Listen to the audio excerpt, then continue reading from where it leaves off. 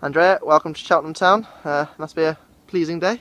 Yes, thank you very much. I feel very welcome and very happy to be here. Tell us a little bit about yourself.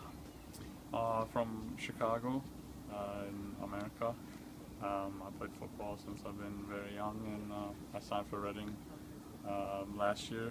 Was my first full season with the club, and now this year I started my second season with Reading, and I've signed a loan here.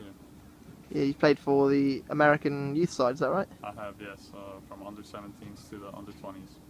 And you already know some of the squad here, I believe, is that right? I do, yeah. Rob Dickey, he's on loan from Reading as well, and George McLennan, who I played with last year at Reading. Does it help already knowing people when you come to a new club? Yeah. Well, helps loads. Rob showed me around a bit. George wasn't here today, obviously, but I'm sure we'll meet up with him. And I know everybody so far has been very welcoming, and I'm very thankful for that. Just had your first training session out with the new team. How did it go? It was nice to meet everybody.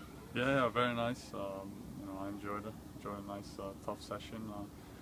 Get the grind the bad stuff out or whatever, and just excited for the game coming up and the games to come. I know you sat down with the manager Gary Johnson. How was that? What did he say to you? He said, just feel welcome here, and just show us what you can do, and hopefully won't disappoint.